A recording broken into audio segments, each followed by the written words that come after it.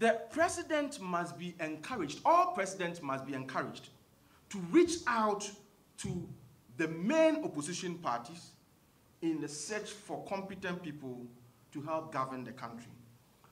In my view, the goal of national development must be a shared one.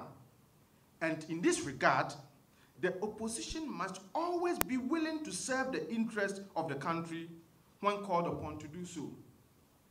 In 2014, something sad happened to Ghana when the NDC convened a national economic forum and thought that the economy was not doing so well, but somebody like Honorable Yao or Safo Mafo has the brains to help salvage the country. They convened this forum, they invited all across the political divide, and Osafo Mafo said it in the media that he's been invited and he will attend. Soon afterwards, the party issued a statement saying that don't go. That was a great disservice to Ghana. What are politicians in Ghana seeking? What are they looking for?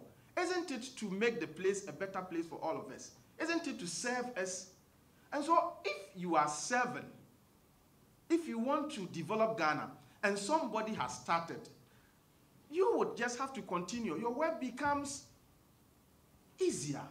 I know of a very serious, now a current appointee, I was having a private discussion with her, and she was telling me there was a problem that we're all lamenting about. I said, you people are the politicians, you should talk about it. I said, me, I should talk about it so that the NDC people will fix it. I won't talk about it.